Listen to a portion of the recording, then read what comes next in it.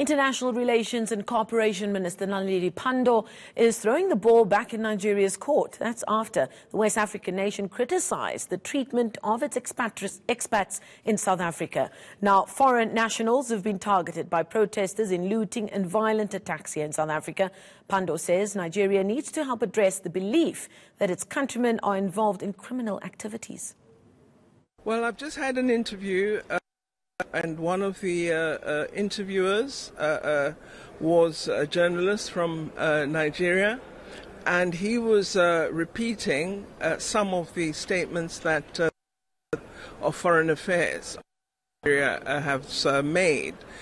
Part of it being that their security forces should come to South Africa and be somewhat working alongside our police. I indicated that I don't know of any provision in the Constitution or our laws which would allow for that.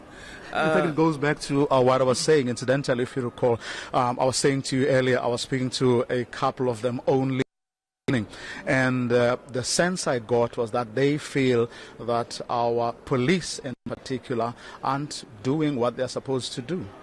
Well, I would appreciate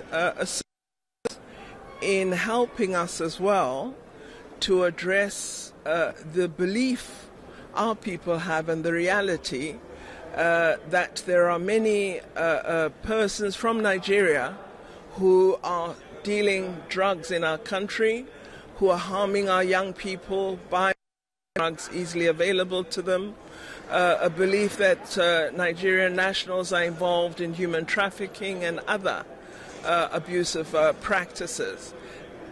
This kind of assistance of ensuring such persons don't come to our country would be of great assistance to our nation.